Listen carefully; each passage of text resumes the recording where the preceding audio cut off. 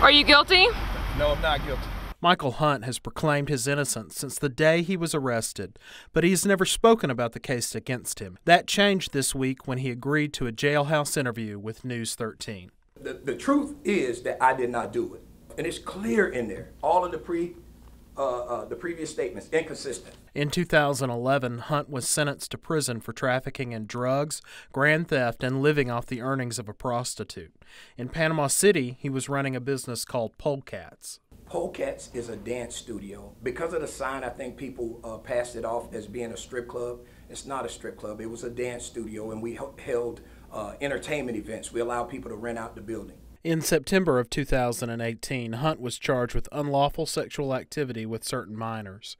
During a court hearing in April of 2019, Hunt learned that a warrant was out for his arrest. He left court and disappeared for several days. While he was gone, 4 people were shot at a home in Panama City. One of them died. Hunt said he left town to raise money for a bond.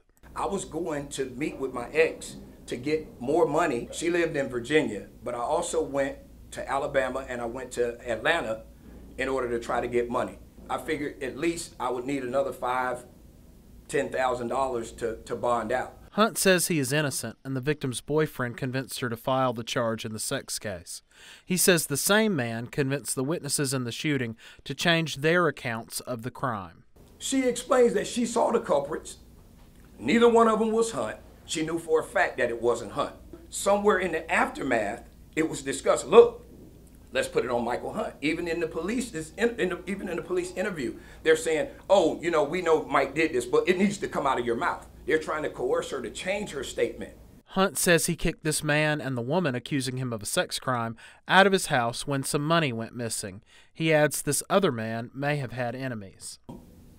I know he has people out there that don't like him. Nobody has investigated the fact that this guy had 3 people come in his house on October the 11th, I think was after the storm, and attempted to kill him. So he said, whoever he has beef with or drama with, whatever happened with him, the first person he wanted to accuse was me, especially after his girlfriend makes this allegation, which I believe, and I'm sure it was coerced by him, according to all the documents. He also said that the shooting could have stemmed from a robbery. They were into a lot of drugs at that house.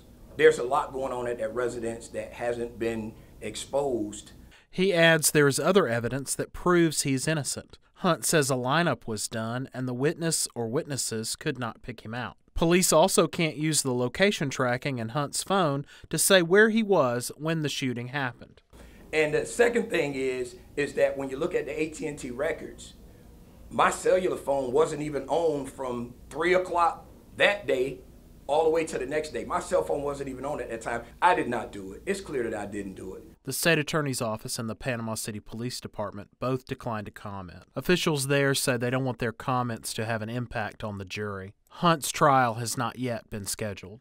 In Panama City, Brady Calhoun, News 13, Panhandle Strong.